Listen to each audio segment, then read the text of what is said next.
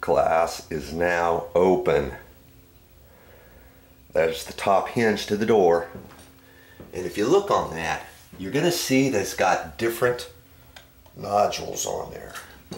You know, 1, 2, 3, 4, 5. Look really carefully because sometimes there'll be 3 on the door and 2 on the door jamb. But in our case, if I look on there, I know this second one and this and the fourth one, whatever, is going to the door. Okay, so those are the 2 I'm going to work on. Okay, so I've got to pull this door off of the door hinges to do this next step. But what I'm going to end up doing, I'm going to tell you real briefly.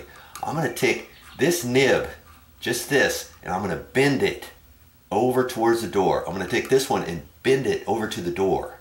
And then when I put it back up, can you see that if this is bent over about a 1/16 or so, that I'll then be able to push this over further, and these other 3 on the door jamb is going to hold this door in place, and it's going to move it over that little bit.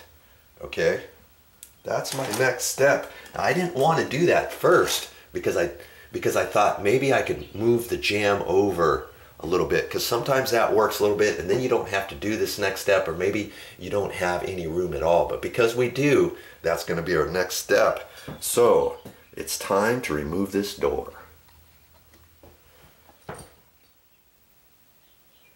Okay, I'm kind of limited with my work area, but I'm going to pop these pins out, and it's nice on this particular one that the pins aren't tapped all the way in. If they were, I'd have to go in from the bottom and pop it up, and sometimes there's a little goodie on the bottom where you can't get something big enough in there, and then you got to put a little finish nail in there and tap on that or whatever. I don't have to do that. I'm going to just take a screwdriver and I'm going to do that. Okay, I'm going to take the bottom one off first, and I just hang on to it, set it down. And sometimes these are greasy, so you have to be careful with them, especially if you got carpet down. In this case, we just got plywood floor. I want to make sure that the door's open just a little bit. Okay, now I'm going to take the top one off last. Like that. And usually the door will stay up there. Okay, now I can slide the door over a little bit, hang on to it, and gently pull it off. Like that. Okay? That's your next step.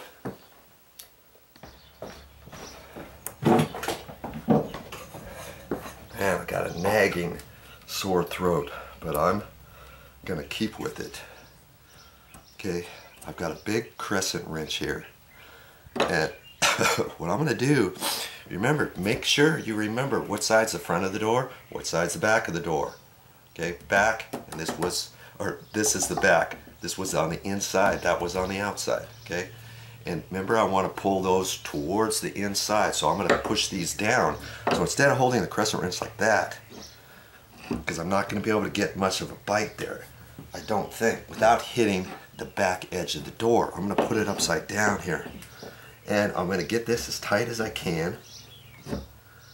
Okay, keep it off of the door, and now I'm just going to bend down on it a little bit. Now obviously you want to make sure this is tight. If you got small screws here or something like that, you could wiggle this off, you know what I mean? So just be aware of that.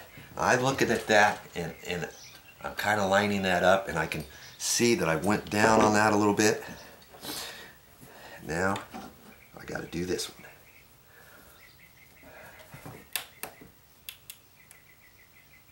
Okay, I just do a little bit at a time and decide, is there an exact amount that I want to go? Well, I'm going to do it to where I think is okay. Then I'm going to put the door back up there, close it, and see if I have to go any more. You know what I mean? But I've gone a little bit. I've got these both lined up now.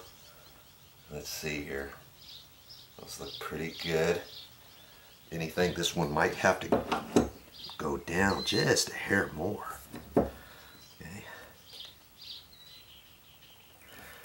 That's why I use a big crescent wrench there. Try not to goober up these. Okay, now I'm going to put that back up and see what happens.